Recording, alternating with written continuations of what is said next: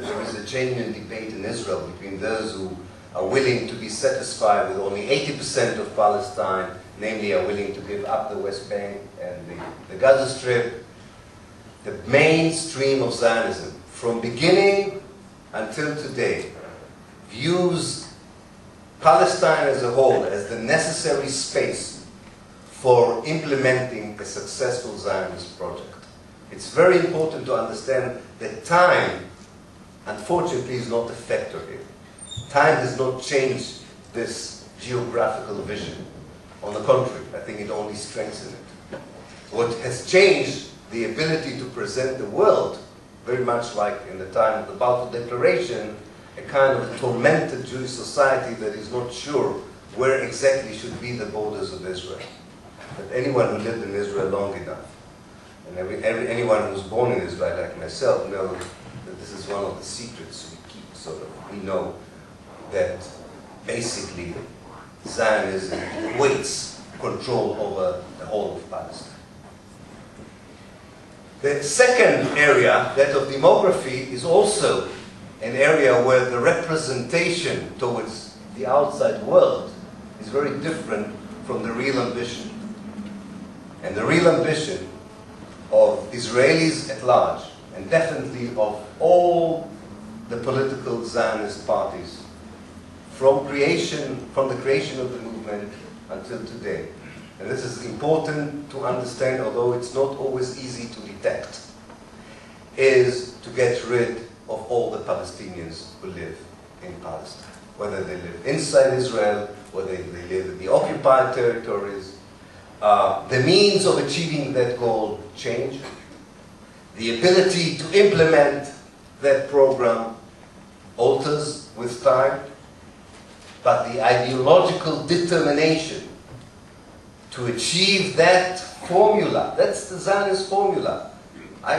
Anybody who grows up in Israel knows that you get it into your blood from cradle to grave.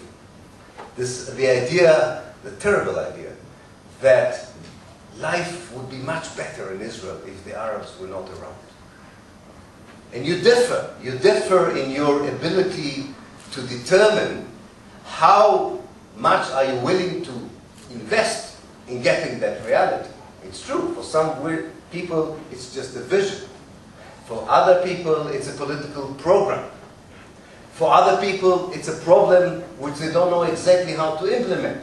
But the ideological infrastructure is very much the same.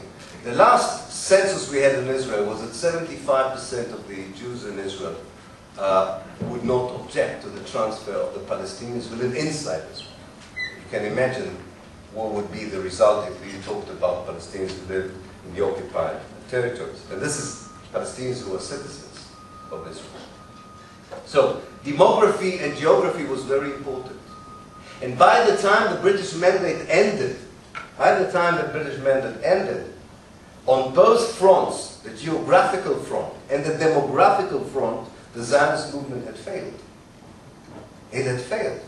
By 1947, all it could do was purchase 7% of the land in Palestine. You cannot. If your idea is that you need the whole of the land, you cannot be happy with 7% of the land. Demographically, they also failed. And this is in the Holocaust, after the Holocaust, still the Jews in 1948 were 1/3 of the population. And most of this 1/3 were people who just came 3 years before. You could not have any successful Zionist project with such a demographic balance and with such a dismal geographical presence on the land. This was the background for the decision of the Zionist leadership in February 1947 to use areas in which the Zionist movement did succeed in order to succeed in these two other areas. And the areas in which the Zionist movement did succeed was in amassing a very formidable military force, a very impressive financial resources, and in getting, by manipulating very much the guilt complex of Europe after the Holocaust, an international backing for the idea of a Jewish state at least on half of Palestine, which was articulated later in the United Nations Petition Resolution from November 1947.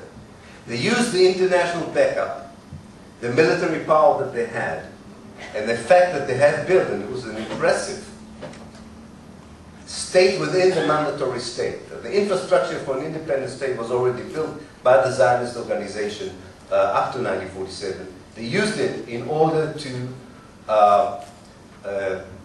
confront the situation once the British had left Palestine with a very clear and systematic plan for the ethnic cleansing of Palestine.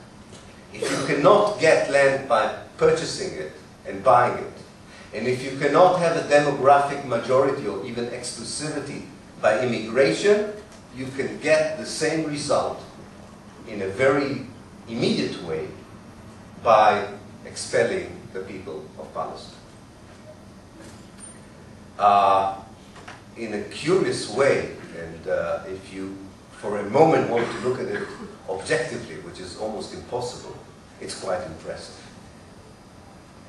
This idea of, few Zionist leaders and military generals sitting in, as I describe in my book, in a house in Tel Aviv, and feel that they have the courage to decide that 1 million Palestinians could be driven out from their hundreds of villages and towns, that this would A, succeed, B, that the world would tolerate it, and C, that it would not at all disturb the moral creation of a Jewish state after so many years, as they would have put it, of longing for having independence and self-determination. They knew they could do it because they had also good intelligence. They knew how fragmented was the Arab world at the time.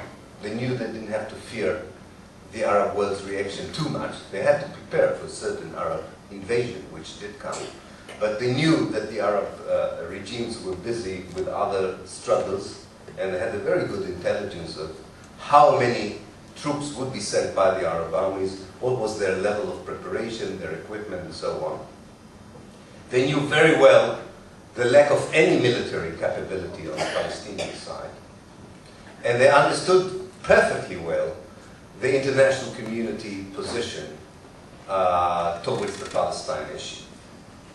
Everything was clouded and dwarfed by the guilt complex of what happened in Europe during the Second World War. I don't think they knew they would be as successful as they were. In a matter of 9 months, they expelled half of Palestine's population. Imagine the expulsion of half of any country's population in such a short time. Half of Palestine's population was driven out by the Jewish forces.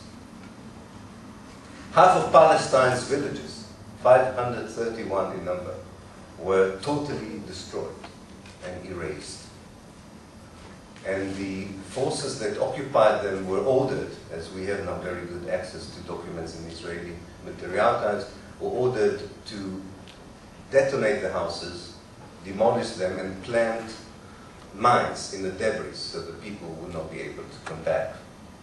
Half of Palestine towns were erased from upon the earth. Palestinian bank accounts, furniture, books, any asset which was spiritual, cultural, or material was taken, looted. The amount of the pillage is something I have been too economical, I think, in my book. I think I should have described it even in stronger terms, because you have to see in your eyes, even if you don't, all of us are unable to take a train back to 1948, the picture of a whole city. Think of Los Angeles. Think of any city you know nearby, where a military goes from house to house and empties the houses, takes